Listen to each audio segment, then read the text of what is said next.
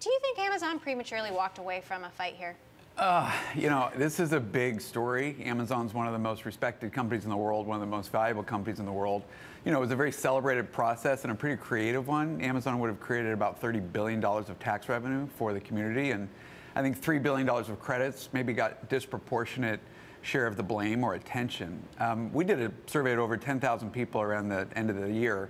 We found Detroit was the city that wanted Amazon most, so over 78% of Detroit residents were looking forward to having Amazon HQ2 there. New York always perplexed me, to be honest. I mean, I expected them to go to a place that might have needed Amazon more.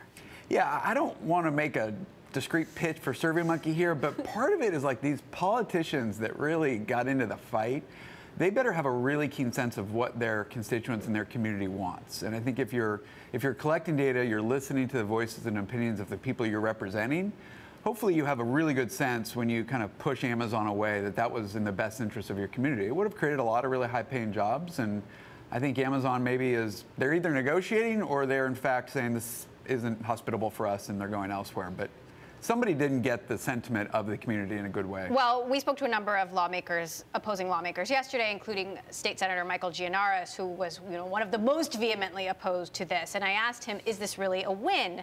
Take a listen to what he had to say. I don't think that was worth it. I think the way Amazon reacted to it proved my point, that they were unwilling to deal with legitimate concerns that this community had.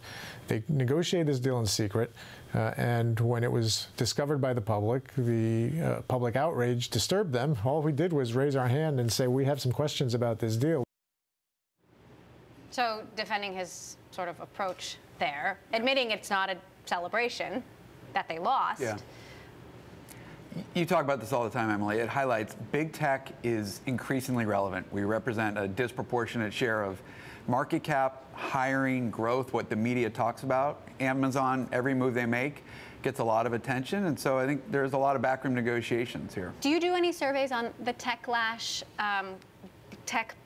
and should Amazon have known better that maybe they wouldn't be welcomed like heroes? Yeah, we are living in a very dynamic times politically. When you look at the administration, issues which are pushing people to the right and to the left, we know that big tech is increasingly scrutinized. People are increasingly sensitive to data that's being shared, to the job losses, to AI, and companies like Amazon and Facebook and Google and others are getting a lot of scrutiny and attention, and there is a place for critics on both sides to have their case made. There are cable networks which really amplify those voices, and this one is obviously a highly dynamic and situation that has probably not had the final chapter written yet. Does Facebook deserve all the scrutiny it's getting? And I ask knowing that Sheryl Sandberg is on your board.